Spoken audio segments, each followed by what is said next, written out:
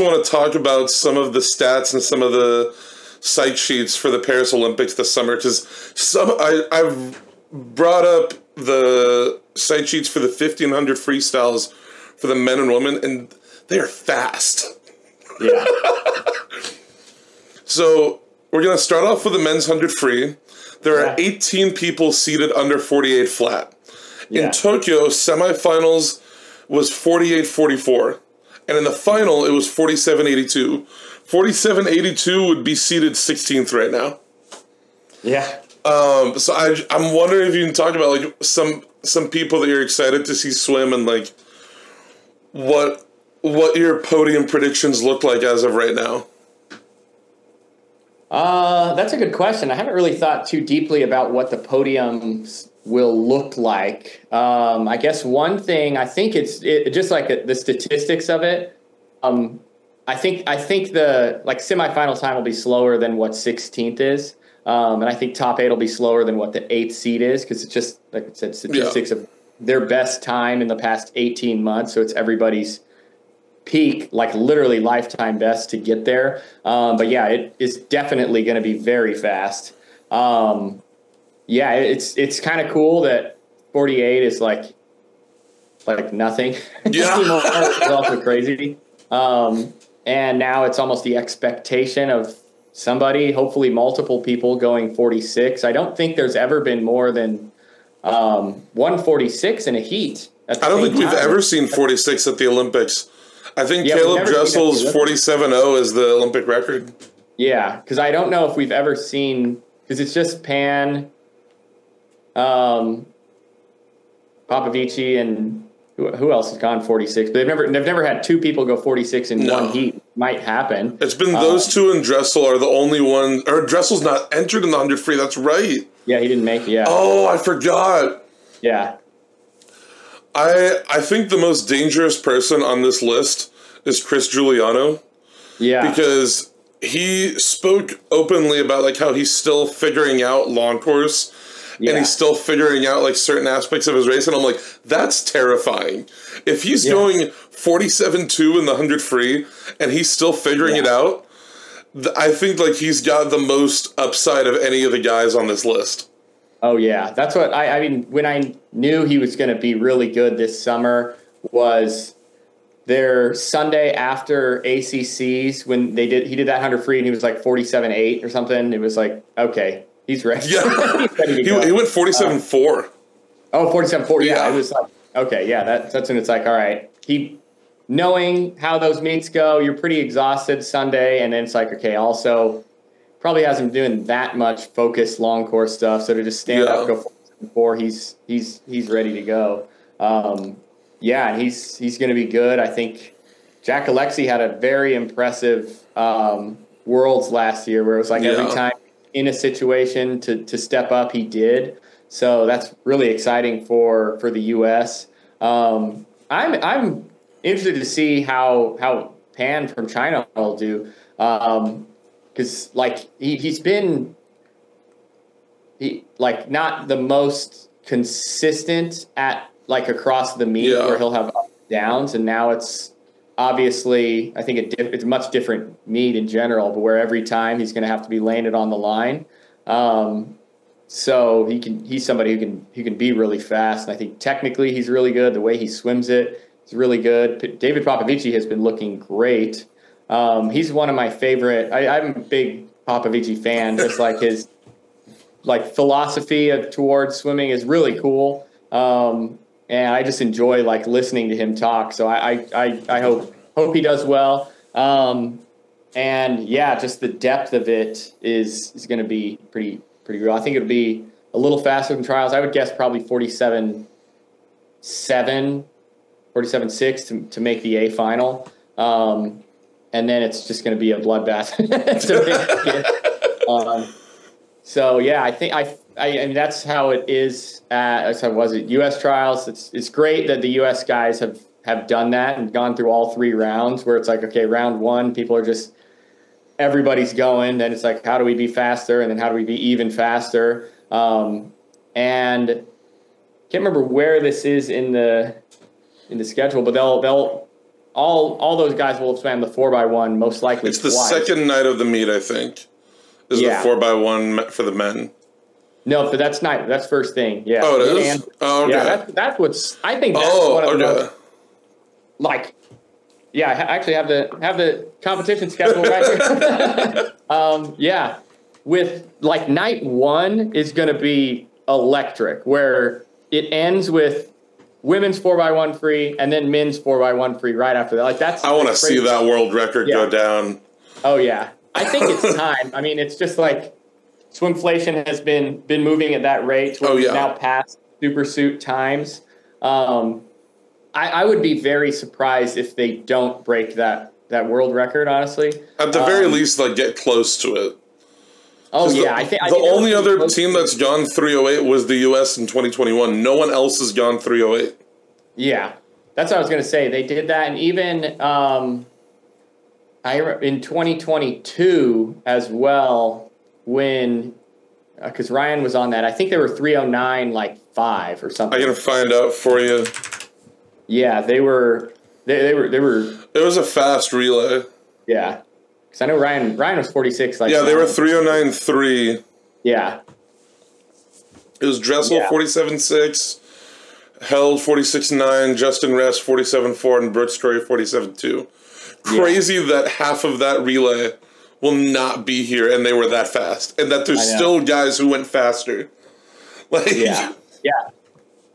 That's why I think it'll be really good, and it's great for the U.S. to have such good depth, and that's what's so cool about being on the U.S. team, that it's like, okay, we have 6 guys who all 6 can be lights out, and it's just like you got to earn your spot in the morning, so they have motivation to rip it in the morning and then be even better at night. So yeah, I'm super excited for that first night, like watching the women's 4x1 and then the men stand up and do it. It's going to be crazy. That's going to be really fun. I did a swim fact like a few months ago, and I've done today is day 80, by the way, of that swim fact series I've been doing. As of recording this, it's day 80, and I'm losing my mind at the fact that I've done an edited, recorded, researched video every single day for the past 2.5 months. I don't know how I managed to keep it up through trials. Like, that was difficult in itself. But I did one about the men's 4x100 free relay and which teams I thought could break the record. And I did some research as to the top splits ever and when they happened and who was on those relays. There was a period of time in pre-2020 that I thought the U.S. could do it, because we had 4 different guys go 47.0 on 4 different relays. Yeah. But right now, I think only the U.S. and Great Britain have a shot. Because Great Britain's had 4 guys go 46 between Tokyo and now. Oh, yeah. Yeah, that's what I know last year, because Ryan was on that relay, I was like kind of nervous about the Great Britain's team because they were looking really good, but they DQ'd that relay in prelims. So I doubt they'll make that mistake again, but they've got some studs. They're gonna be really good. Looking at it, and you've probably researched it more than me, but those are the 2 that I think are the certainly favorites. Not that there's others that can't. I mean, Italy always seems to get it together. They've quietly put together some of the best relays in the world in Italy. Yeah, they're like always. They just have exactly like 4 guys who are firing at the same time. But yeah, and then besides that, obviously, there's a lot of opportunities. Like the Australian team wasn't crazy deep at their trials in the 100. I think it was like 48.7 was that made it there. Yeah. But they're a team that's always pretty good. If they can build a relay out around Kyle Chalmers, because you've got a guy who drops 46 lows basically at will. If you can get 3 other guys in the 47 low range, that gets that record right there. Yeah, but I think you're right. It'll be Great Britain and U.S. I think. Yeah, and that's like when Duncan Scott at the end of a relay when he went that 46.1. It's like, all right, we can't have him doing that again against us, because that's going to be tough to beat. Yeah. I mean, Great Britain looks fairly unbeatable at this point in the 4x200. My hot take about that 4x200 is that South Korea challenges for gold. Oh, that's yeah. Because they've had the same 4 guys on that relay for the past 4 years, and they have consistently gone faster and faster. Yeah. So I like, the swim nerd in me really wants to see a country that typically doesn't challenge for relays get up there and win a medal, because it's just good for the sport to have stuff like that happen. Yeah. Do you know what's a swim fact that you might like? The British team, probably at least half of that relay, all their mid D people have trained in Arizona for probably 5 months of this calendar year. Oh, really? Yeah. They're always here. They go to Flagstaff. That's like 2 hours north of us. Boy, that's cool. They're like literally always there. Like, why are you guys here? This is cool, but like, this doesn't make sense. That's so funny. Like, just, it's not even like the closest to them. They have to fly across the whole U.S. to get there. Yeah, it's like not convenient at all, but they love it up there. So I'm trying to think of like if there's a coach out there, or if there's like, it's just a great. Their pool's really nice. They've had a lot of.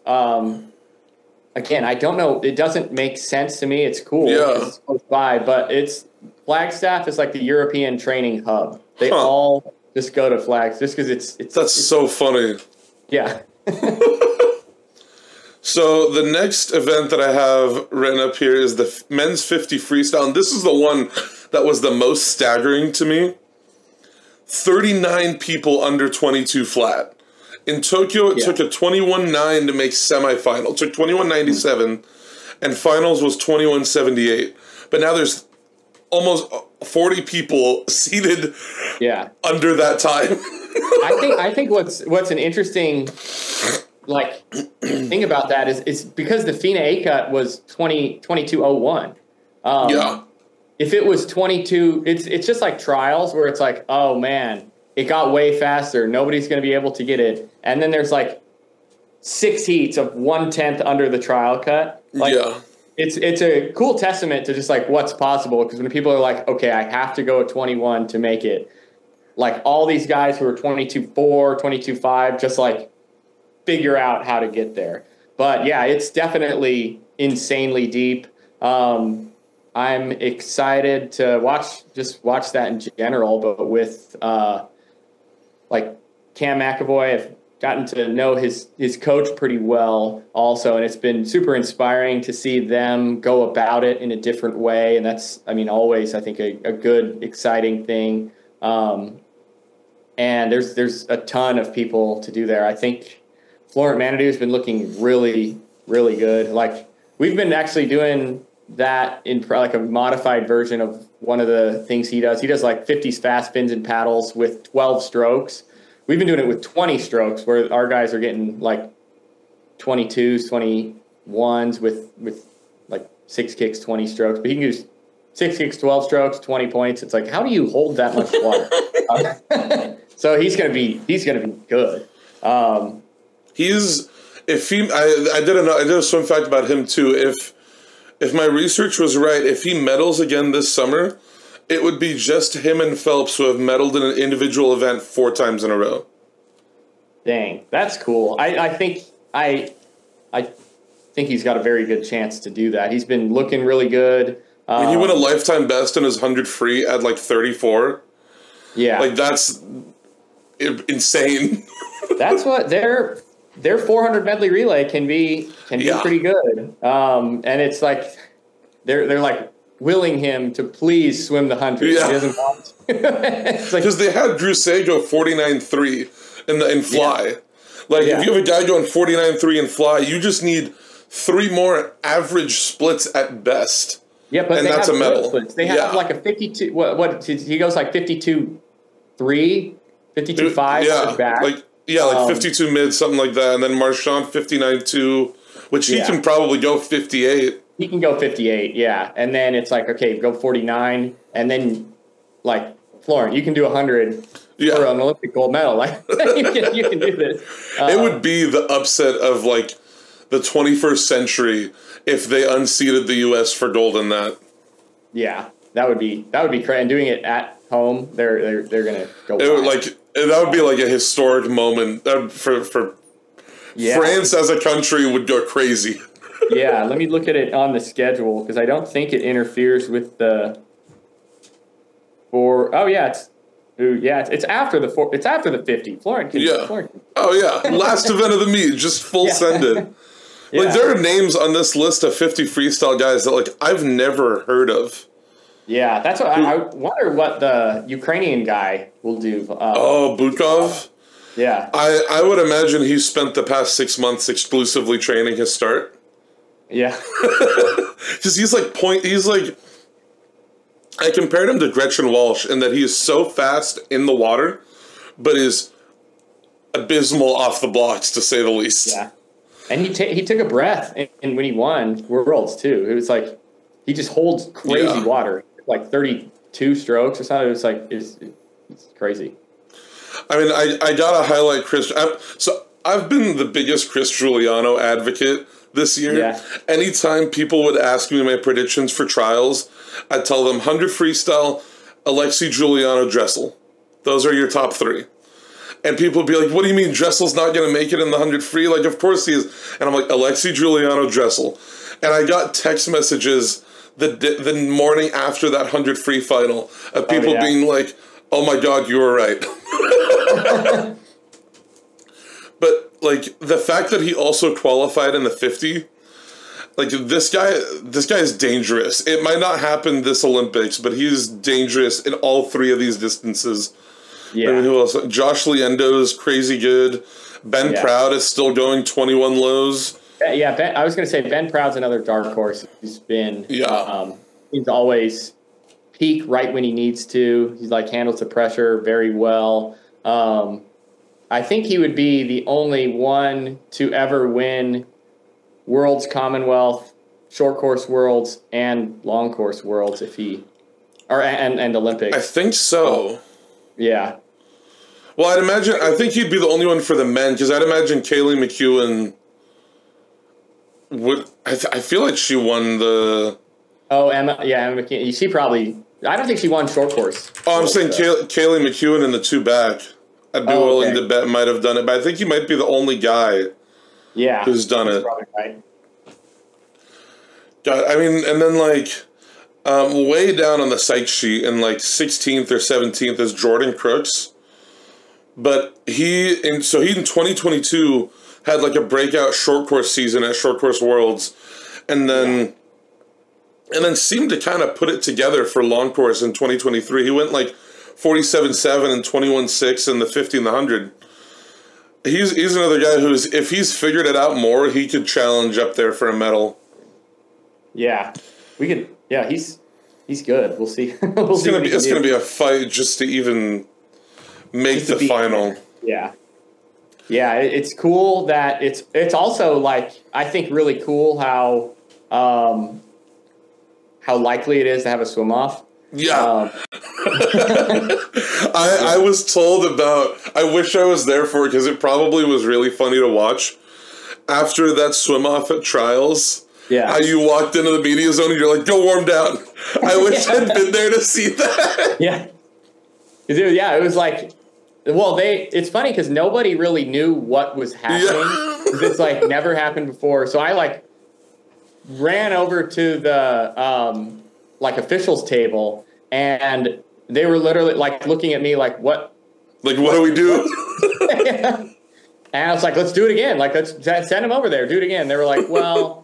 because it was like pretty late, and they're like, the rule is it has to be 45 minutes maximum after the race finishes that we do this again. And they were like, let's push it as far back as we can to like 10:15. And it was like, no, let's just do it it was like 20 minutes after. Yeah, because if like both parties agree to it, then like. Yeah. It's like, there's still going to be people here. If we wait until super late at night and it's just us, that's not going to be any fun. And then it was like, okay, it's in 20 minutes. And they were like, literally Adam and Johnny were like standing over there. And I was like, okay, I need to tell them. Okay, guys, start getting ready. And yeah, that was crazy. That's one of the most fun meet experiences I've ever had. Just because how nuts everybody went. And then, like, the one thing that I think they missed a little bit was, like, they didn't even, I don't think the announcer knew what was happening. So it was just, like, silence. But it kind of ended up being cooler because it was like, okay, I told them. And then people were just like, every person I walked by, they're like, when's it happening? And I was telling them, like, okay, 9:50. You just see it, like, spread. And then, like, 9:45, you see this wave of people, like, going back to the stand. So it was actually, like, super cool. And then I took a video of it because it was, like, all the lights were off, but the light show was going, and they were playing Metallica super loud. And it was like, okay, these guys are the most fired up they have ever been. If you want, send me that video, and I'll edit it into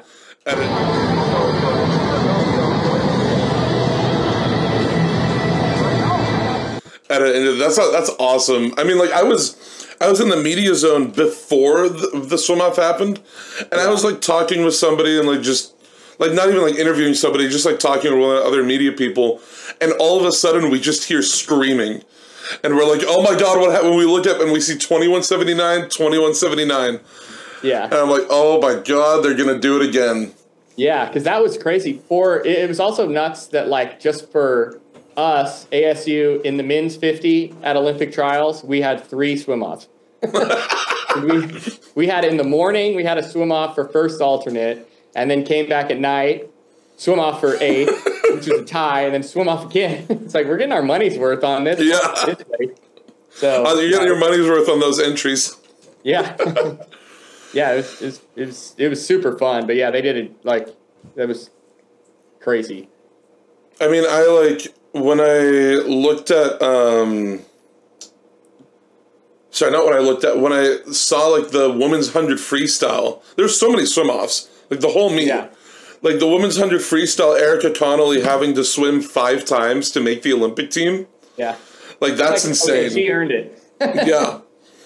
But then when I looked at when has that happened before, where there was a tie in a swim-off, the only other time that I could find it was at 2018 Big 12s. In the 50 free again, there was a swim-off to make it into the A final or the B final. Yeah, dang. But as far as I know, that's the only other time, at least in recent history, that's happened. Yeah, I remember at the 2001 Core Classic when I was 10, these 2 kids had tied in the 50 fly, but they just flipped the coin. They didn't swim off and tied again. At Worlds this year, there was a tie in the 800 free. Yeah. And they just decided to let them both swim. I know. That's what, it's been crazy how many swim-offs, like, we've had in the past bit, because Ryan Held last Worlds tied Bukov in the 50, and it's like, which I feel like Ryan needs some credit to that guy's world championship, because it was like next to Ryan's got one of the best starts ever, and just like destroyed him. And then this guy almost came back, and it's like, what's happening, Ryan? But his start looked better the next World. So maybe now it's going to be even better. So yeah, he's making progress. So the last 2 events I've got for you are the men's and women's 50 and 100 free. I'm going to start with the women's 50 free because this was another statistic that kind of blew me away. Because, like, we've seen swimflation. We've been hearing about it, and we've seen the results of it. But I feel like this is the first time at an Olympic level that it's really taken hold. Because there are 24 seated under 25 flat. Yeah. In Tokyo, semifinals was 24.82, and finals was 24.3. 8th place right now is 24.2. Yeah. Like, so I mean, it's hard to bet against Sarah Sjöström. Like, when Sarah Sjöström is injured and out of the water and still can win an Olympic silver medal in this event, it's hard to bet against somebody who's been at the top of her game for 18 years. Yeah. Yeah, she's good. She's always good. She's so consistent. It's pretty incredible. Like, yeah, just she's been how many times under 24? Yeah, that's crazy. The only person who I think can have a shot at challenging her, and you'll like this name that I'm about to bring up. You know who I'm going to say. Yeah. I think Simone has a shot only because somehow she just can get it done on like the 11th hour, the final chance. She can just get it done. So if anybody's going to beat Sarah Sjöström, I think it's Simone Manuel. But she'd have to go like a huge best time to do it. But like, that's the only person who I think could reasonably like upset for gold here. Yeah, I mean, obviously, I think she can. Yeah, she's super impressive. She knows how to handle herself under anything, and it's almost like pressure makes her better. So there's very few people who have that, and then there's very few people who also have where it's just like, how did you touch the wall before? Like, how did you that 50 free final at trials, like I think the entire stadium was collectively in shock. Yeah, and she's really good at that. So it's gonna be super fun. I'm super excited for that race because obviously Simone and then Taylor Ruck, who trains here as well, doing she's seated. I think she's not far down on the site sheet. She's 10th or 11th on the site sheet. Yeah, like seated to be 24-5 in my final. Yeah, but it's. But she's also been steadily improving and steadily like because it seems like she had a rough couple of years and then has been like the upswing is happening now. Yeah, she's been looking really good. She's been in a great spot and been like enjoying swimming, which it's crazy that we forget that that's a big part of it.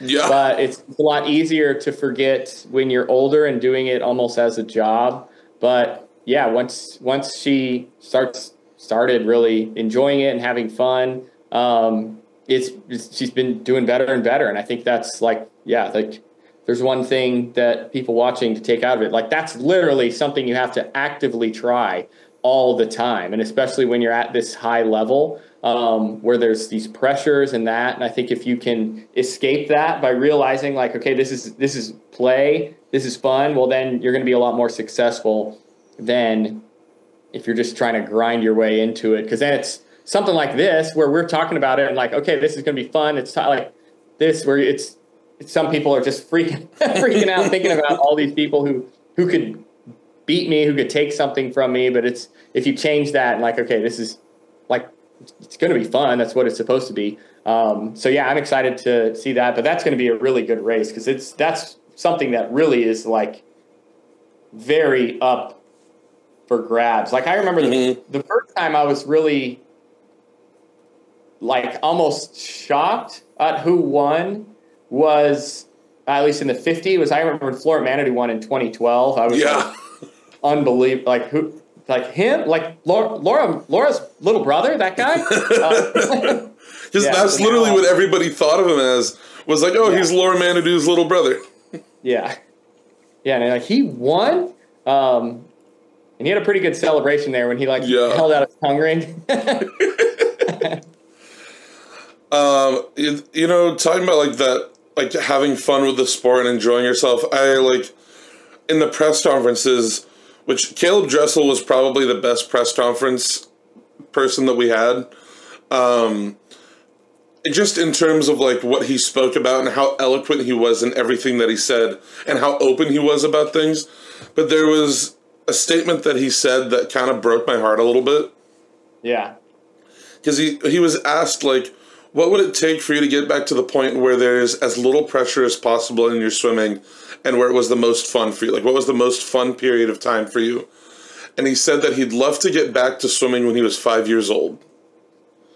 When there was no pressure and you're just having fun and, like, you're dropping boatloads of time every time you get in the pool.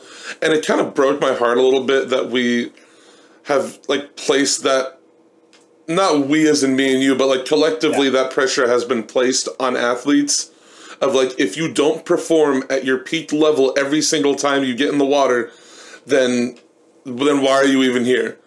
Like, I feel like in the U.S. especially, there's that mentality of gold or nothing and not, I hope this person is able to have a positive and rewarding experience and to grow from this experience. Yeah, that's where I guess my take on that is that it's up to the individual, because it's like all of that is in here.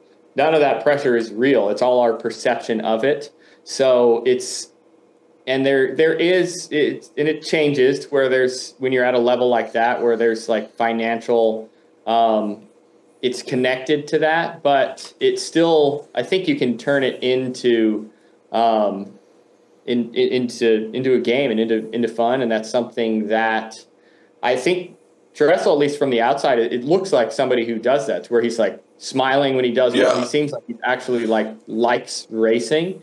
And yeah, I hope a lot of people can, and that's something I don't know really how to teach that, besides just constantly saying, I mean, something we try and do here. But I think if that's something we collectively did as a sport, it would be a really good thing, where there's like, okay, this competition's coming up and we're all excited for it. Like Olympic trials was definitely the biggest example of that, where in the warm-up pool, you could feel just the stress that everybody was feeling. And like, okay, everybody, like almost every person, except for 52 of the 1,200 entries, were gutted after the race because they didn't make an Olympic team. Yeah. A lot of them were like, okay, their Olympic dreams are now officially over, which obviously is hard. And it's great that we have this society that encourages that. And it really is like anybody can do it. If you work hard enough, anybody can do it. But at the same time, it's not like a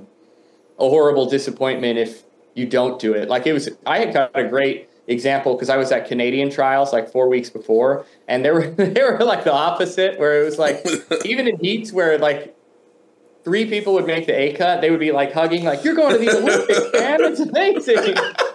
And like everybody was so happy. The last day they did this thing where they walked everyone out, like the whole Olympics, and it was like cool because I got to be a part of it, because like the personal coaches got to walk out too, and we waited in the warm-up pool for like 2 hours. So I was like, oh my gosh, it's like 11 p.m. Nobody is going to be here. And we walked out, 100% of the people in the crowd stayed. It was like kind of amazing. So I think there's value in both, because I think there is value in that. Like, okay, we got to do this. We've been dreaming our whole lives of getting this done, and now's our chance. But then also like being able to almost turn it on and off is the ideal way of doing it, because we can be a little bit like the Canadians, where it's just everybody like super excited. And yeah, there were some people who were bummed that they didn't make it, but it definitely wasn't the level of like that, the warm-up pool trials. I mean, like Dressel in that same press conference highlighted, like he did a little bit of that, where he highlighted some of the guys who had beaten him. Like he said, like, I'm bummed that I didn't make the individual 100 free spot. I wanted it. It was a goal of mine, and I didn't do it. But Chris Giuliano and Jack Alexi are fantastic, and they will represent the U.S. really well, and they'll be like, and they earned that spot. But the flip side of that was the goofiest person that I met at trials was probably Zach Harding. Like he seemed like he was having the most fun of anybody in that stadium. Yeah. So I'm like, I think we need to take some lessons from Canadian trials, and we need to take some lessons from Zach Harding and just enjoying the journey and not getting so wrapped up in the times and the finishes, and just having fun with what you're doing. Yeah, no, absolutely. Yeah. Since Zach used to bring a like gas tank, like gas canister. He's been like that his whole career. He gave like, I'll send you the video, but he gave like a whole thing about peeing in the pool. Oh yeah. And how he doesn't consider himself to have swam in a pool unless he's peed in it. See, I've been trying to spread this message after the USA campaign was like literally the reason why it's difficult to breathe in pools is because you're all just peeing in it. And I've like explained that and like explained it to the kids on my team, and they're like, yeah, we're going to keep peeing in the pool. Like, come on, guys. This is disgusting. All right, so my last event, because I've kept you for longer than I intended to. I apologize for that. Yeah. My last event I want to talk about you with is the women's 100 freestyle. This was the only event where the top 16 will probably fall around the same time as Tokyo, because top 16 is 53.9, semifinals in Tokyo was 53.8, and finals was 53.1. The biggest surprise on this list for me was Sarah Sjöström swimming it, because I feel that put everybody on notice of like, oh God, this just got way harder. Yeah, I think she can be pretty fast. I think she's been focused more on the 50, but I know at Worlds, like 2024 Worlds, the one that just happened, she did butterfly on that and had a very good 100 fly split, because I know because Taylor was swimming free next to the Swedish team, and I was like, I hope Sarah Sjöström doesn't. And then she dove in and went like 57 or 56, I think. She looked good for the whole 100. And she went 52.2 in this 100. Like, what is this entry time from like just last year? Yeah, which is crazy that she's still going that fast. Yeah, she's somebody you can't ever count out of anything. I mean, I wouldn't be surprised if we're in LA 2028 and she's still dropping like 23 in the 50 like it's nothing. Oh, yeah. Yeah, she could do that. She could just keep ripping 50. She'll just keep going. Yeah. Yeah, I mean, other than that, like, there's Marit Steenbergen has been really good on this list. She's been 52.2. Siobhan Hahi is somebody who I'd really love to finally see break through and go 51 and win an Olympic gold. Yeah, she's somebody who I wouldn't bet against for any meet. Like, she's just been lights out every single meet. Like, her 200 I think is going to be really good. I think her 100 is I feel like that's her best race, but she's been lighting it up in the 200. And then she went like 105 in 100 breast at one time, which is like she won a medal at Worlds in the 100 breast. Like, that's crazy. Yeah, so, I'm gonna laugh so hard if she swims it at this meet and gets into that final. It'd be so awesome. Yeah. Herbie, thank you so much for sitting down with me. It's always fun to get to talk to you. I'm really glad we were able to get this set up. I hope you're doing well. I'm doing great. You too. It's always fun to chat like what you're doing, so keep it up. Yeah, thank you.